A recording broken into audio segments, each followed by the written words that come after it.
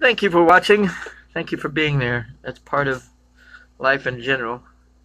I've got an idea that I wanted to do. I haven't done many of them this Christmas yet. I'm going to go ahead and make a wizard Christmas ornament. Some people aren't into just, well, it could be, you could make it a little heftier and a little bit of different design. Basically, this is going to be for the beard and stuff, but I'm going to do the whole wizard. You just do a different body and you can make a Santa Claus. Maybe I'll do that after this one. You know how it is. Now, this is my basic angel line design.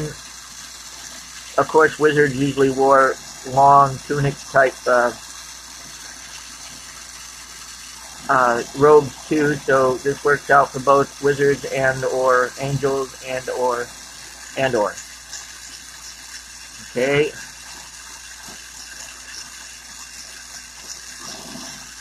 Thanks for being subscribing to my channel. You know what to do.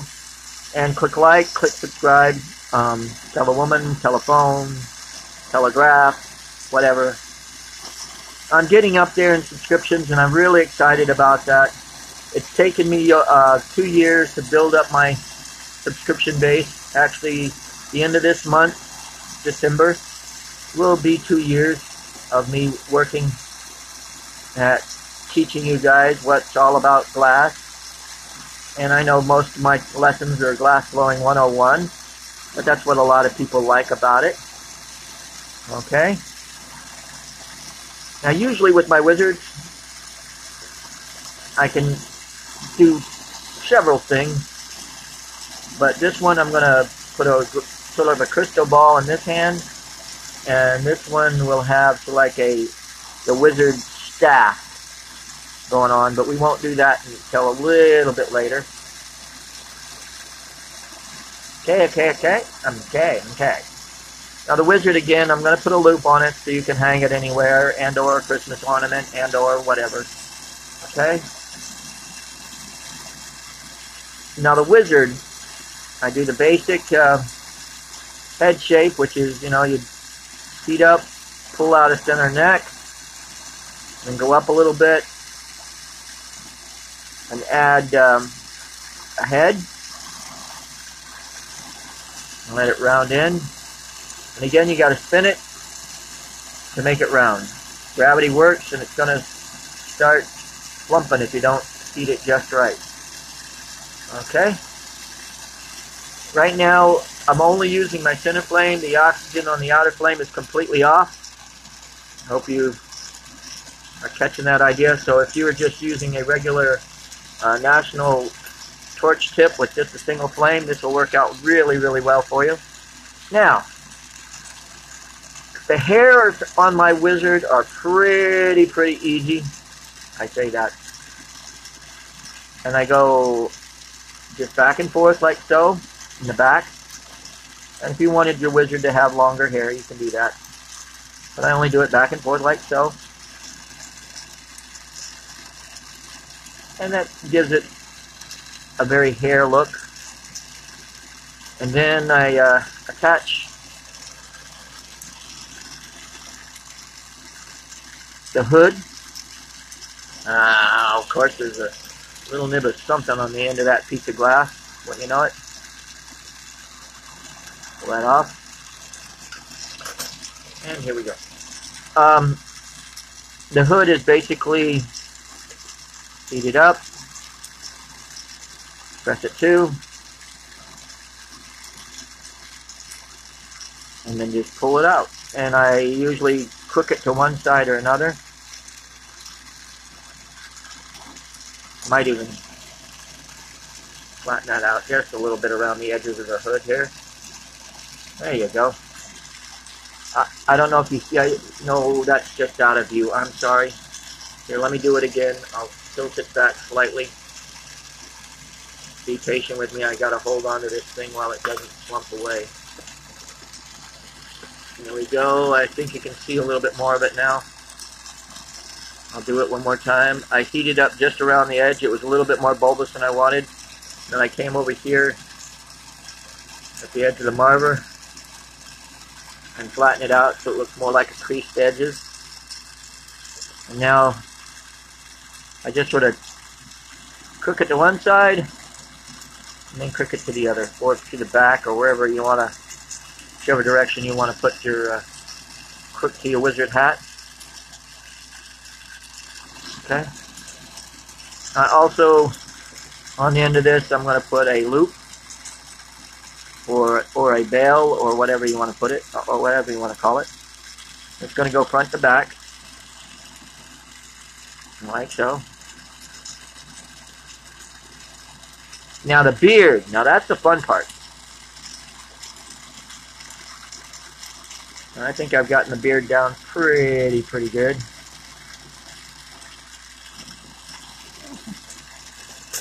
That's one way to do that bail instead of having to let gravity work for you, but it does sort of make it a little bulbous at the end. A lot of times, reaming it out never hurts. A little graphite rod. There we go. Now the beard. The front, of course, this is the back where I put the hair all the way around the back end there. And the beard itself, okay, I was about to put it on the back of his head. Excuse me. The beard itself is, I attach it just about where the chin is. I go back and forth a little bit, and then I do the fold and pull outward and down. And you can make it as long or as short as you want, or even a little curlicue at the end like that. And the mustache is just basically the same, well, is basically a touch and pull on one side of the face, and then a touch and pull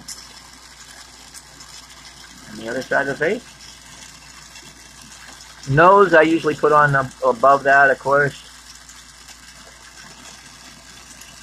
And eyes, you can put eyes on a wizard.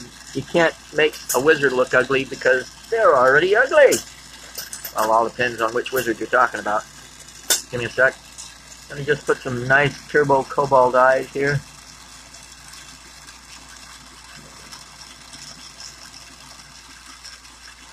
There we go. And there you got. It could also be a Santa. You can see that. The big, you could put a little bit of a rosy red cheeks and whatever. I just gave him a rhinoplasty. I shortened his nose a little bit. Now we're going to get to what I talked about earlier.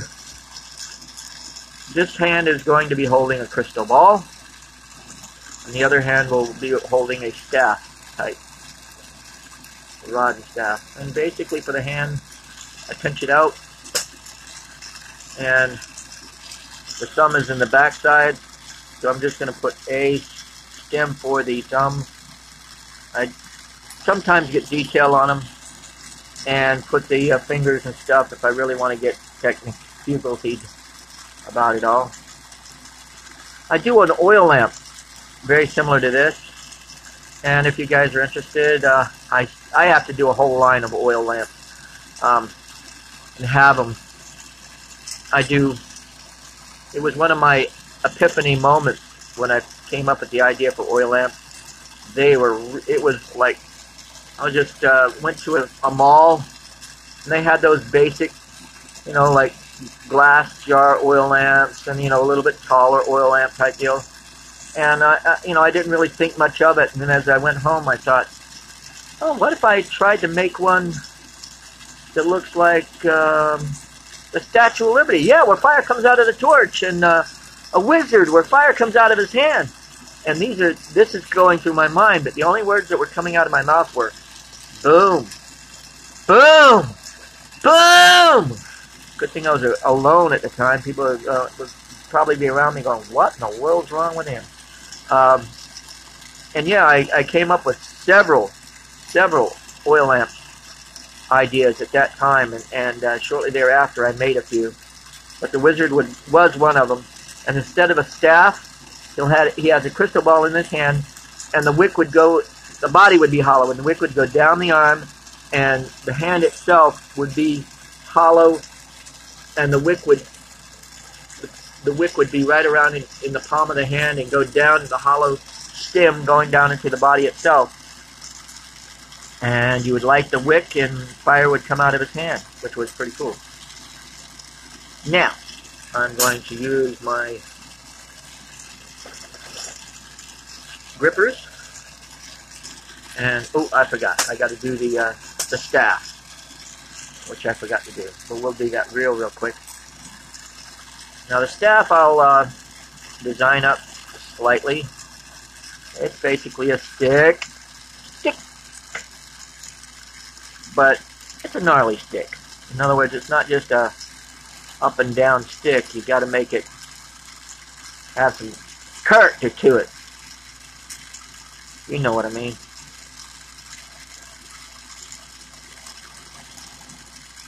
And probably about, if it needs to be a little longer, I'll add it. That's good distance here. Oh yeah. Now you heat up where it's going to be touching to the hand and also where it's going to be touching to the staff. Touch them together. And there you go.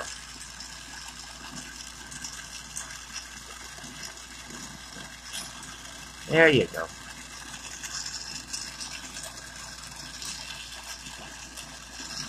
The idea is also to make sure that it's on there pretty good.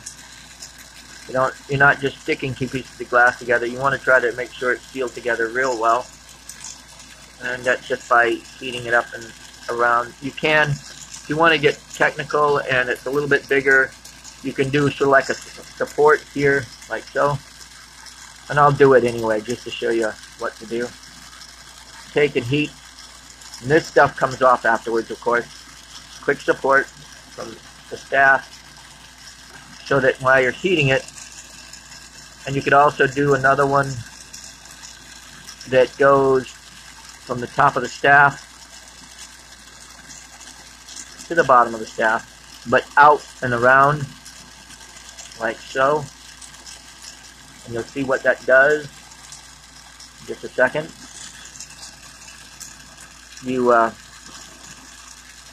I'm doing this for your benefit. I could have probably gotten away without it, but now you can heat up right there where you made the two pieces together,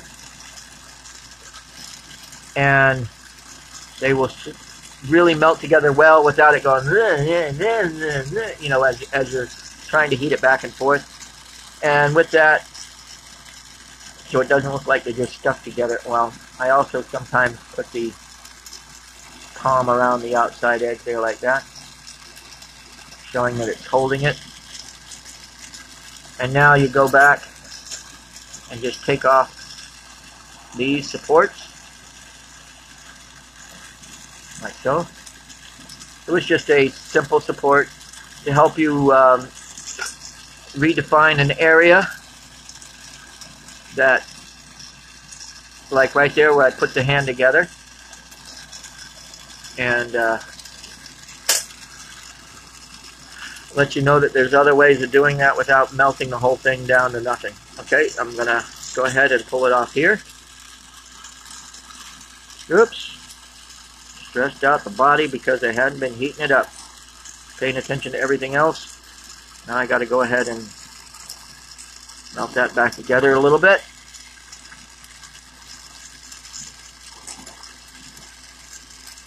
Now you see what you see what I do. I don't. If I make a mistake, you see I make a mistake. But I also show you that you can correct mistakes. And I was taking a little bit too long to get into the main body of this guy and put the support on and all that sort of stuff. But you can. You got to just warm it in a little bit. That's all it takes, and it wouldn't have stressed out as bad.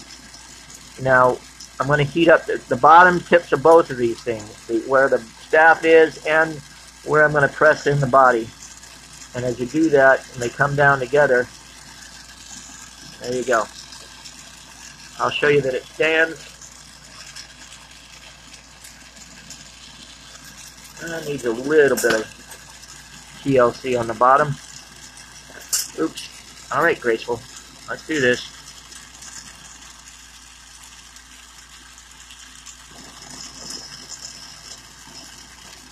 Better. Much better. Okay. And we have one wizard ornament. Thanks for watching, guys.